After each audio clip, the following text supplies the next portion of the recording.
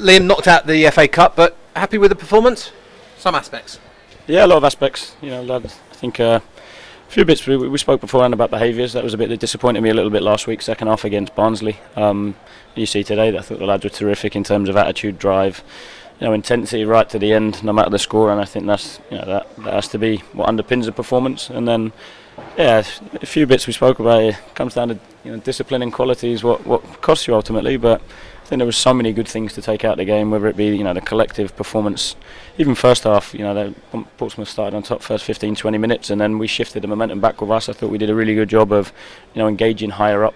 Looked really dangerous on the counter attack, and I thought we wrestled the game back into our favour. As the half went on, first half, and then come out second half, and obviously extremely disappointed with the manner of the goals, the type of goals we conceded. But around them there were so many good aspects in terms of control, but also a real purpose to it in terms of getting into dangerous areas.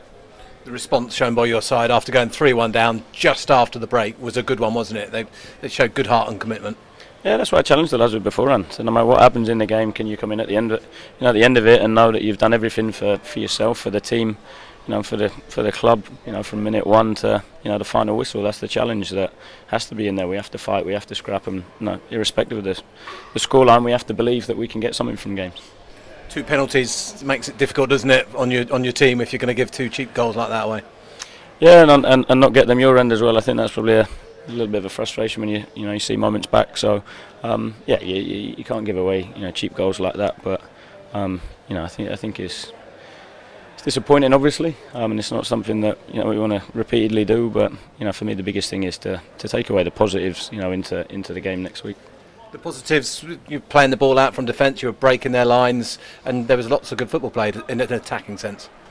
Yeah, but really progressive with it as well. I thought we built well for pretty much all the game, and I thought we had really good control mid-third, and I thought we progressed into really good areas high up the pitch. I thought Nathan Holland looked extremely dangerous at times. Conor Grant had a really good impact second half. When he played fairly central, some of the balls he picked up in between the lines centrally to cause problems was very good. So that's why it's such mixed emotions. I think the lads know it as well. The lads are quite honest with themselves. They know that when you actually look at the performance, there were so many positives to take. I suppose when you play like that, there is going to be a chance that you might give the ball away. It's sometimes a risky policy, and that's possibly what happened and why you conceded some of the goals.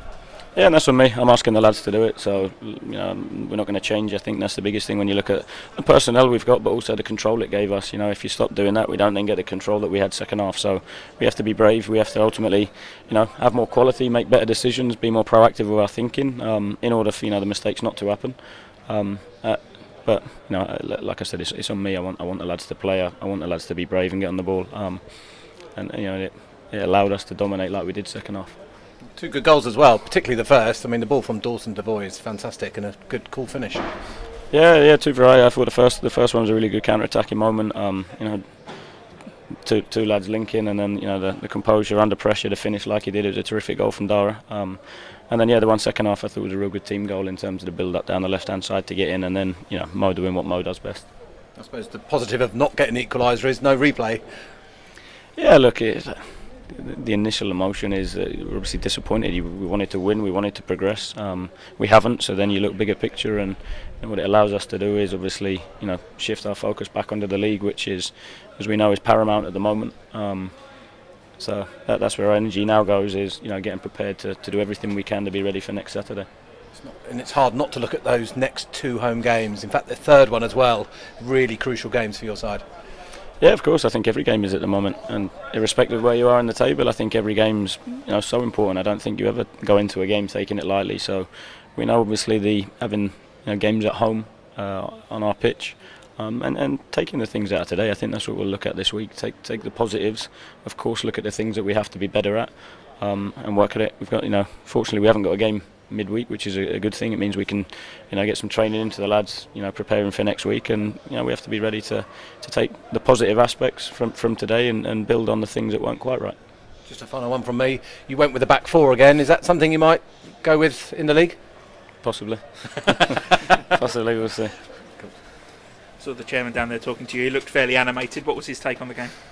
He was really pleased with the performance. I think that was ultimately, in a nutshell, he's obviously, of course, disappointed to lose, but I think he also knows what he wants it to look like, and he thought it was very close to that second half. He was, like I said, he was really pleased with so many aspects, as we all are. I think, of course, it doesn't hide the fact that we gave away poor goals and we lost. But for the same point, bigger picture, it's what's exciting about the group is when you look at the age of some of the lads, Dara, Dawson, Conor Grant. So many of the lads that are going to progressively get better. There was a huge amount to take from the game, and he sees that. So he was overall pleased with the performance. I think arguably probably the best we've seen of Dawson Devoy today as well.